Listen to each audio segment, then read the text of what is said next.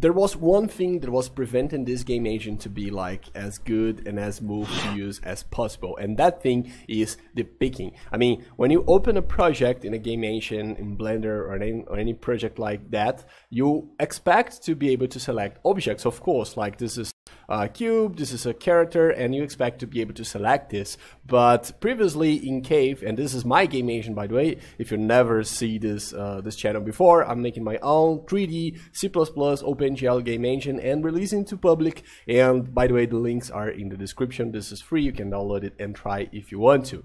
But previously the picking was bad, like it was terrible, and I recommend you to download the engine right now to give it a try, because I haven't updated. This is not a released version, this is like bleeding edge. I'm developing this still.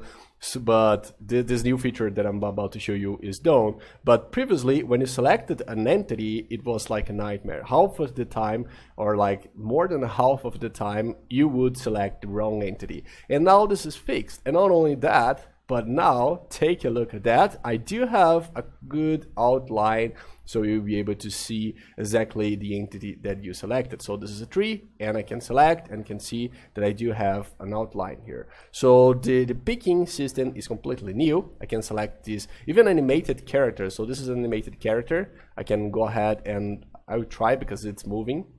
I'm select the torso here, and it's selected, and I do have this good outline. I'm thinking to do like a different color for the outline if this is like a template, and the template in this game engine is basically the same as like prefab in Unity or a blueprint in a Rio that you create a class, or a group in Blender, a collection in Blender. So anyways, it's done, and I'm very excited because of that, because previously it was annoying and my camera just stopped. I don't know why, but my camera keeps stopping working. It's not like an USB problem, because it does work in like some meetings that I go online. But anyways, this is a new system, and how this works, I'd like to go ahead and show you a little bit of a devlog. And this is a small video. I don't know if you guys noticed it already in the timeline, but I'm thinking about making smaller videos instead of waiting like months and then a huge video, so you guys can be able, will be able to see everything that's going on in the game engine and development logs, give suggestions and stuff like that. So, and by the way, in the end of this video, I do have a spoiler in the next feature that I'm working on, so stay tuned for that.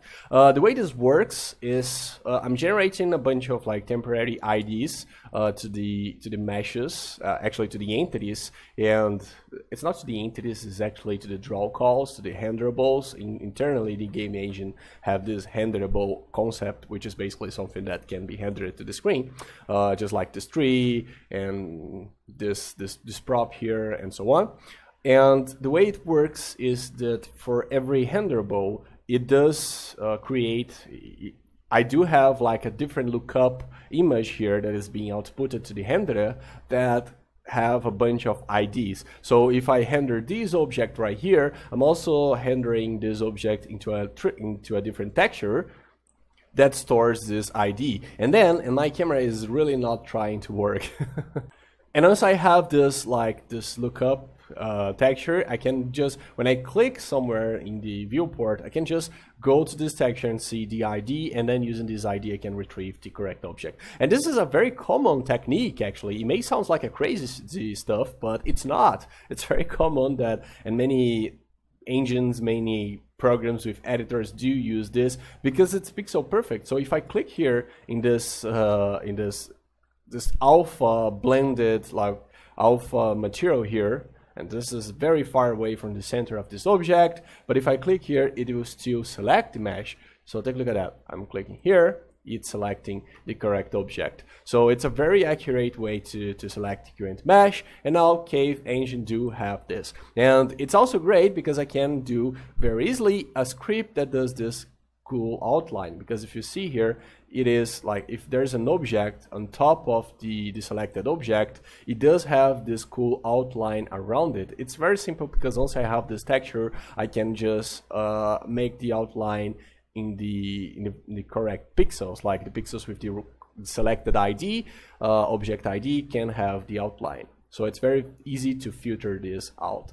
So again, very simple feature, but this was a nightmare before because picking was always wrong. And by the way, it does support like alpha material. So this is a, so I do have a tree here. I can select this tree, but now I have a semi-transparent object here on top of it. If I select the semi-transparent, you'll be able to select the object just fine. So it does work with alpha, and it does work with decals. So this is like a regular mesh. So this is a mesh component, and this is a decal. Okay, can select this, and it's gonna work just fine. And by the way, a decal, if you don't know what it is basically an object, like it's a handleable object that can attach to other stuff. So if we can see here, there is like this, the fall off of the decal. Let me disable this so we're gonna be able to see the decal like that. And if I want to put like debris here on top of this rock, on this, I can just add a decal and use it. And it will gonna work just fine. So this is the decal, I can select the decal, and it's like pixel perfect again.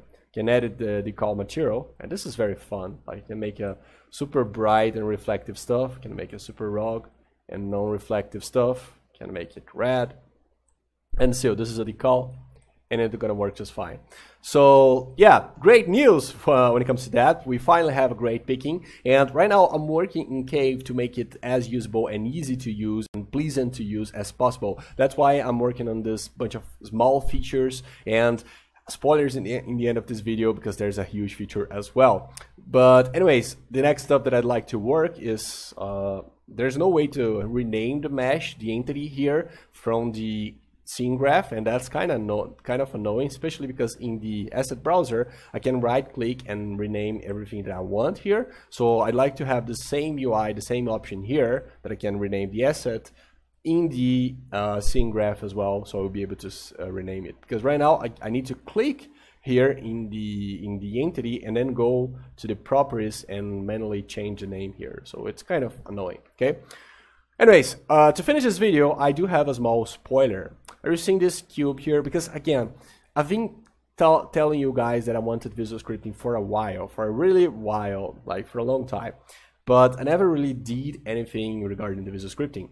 Now, this is a spoiler. I do have here a Logic Bricks asset, and let me delete this actually and create a new one, because I do have a Logic Brick component. You already can create a new asset, type it Logic Brick, so I'm creating this one.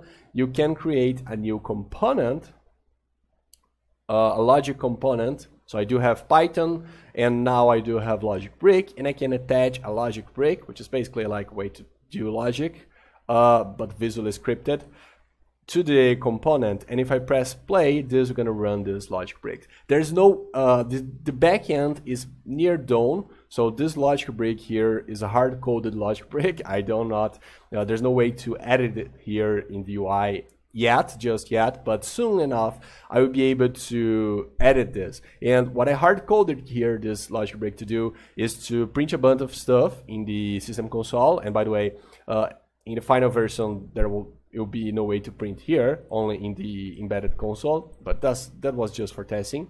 But I can rotate this cube. So if I press play, I'll be able to see that this cube is rotating, and this is using the visual scripting backends. So the backend is almost done. There's like little thing that I need to do. I actually need to serialize. I need to save and load these Logic Bricks. That's everything that's left to do. And once I have the backend done and ready to go, I'll be able to proceed to the visual scripting part, to like the stuff where you actually open an editor and add the logic nodes and connect the node, edit the node, delete the node, and stuff like that, as you can expect from a visual scripting. It's going to be very similar to a real blueprints and similar to the Blender logic nodes as well. It's called Logic Bricks as a tribute to Blender Game Engine, but you know, it's not going to be like the Logic Bricks in Blender Game Engine. It's going to be more like the logic nodes in Blender Game Engine. But again, I just like this name. It's pretty cool, and it's a great tribute to the Logic Bricks. So that's it that I had for you in this video. It was a quick video again. I ended up talking a lot actually, but that's it. Oh, that's cool.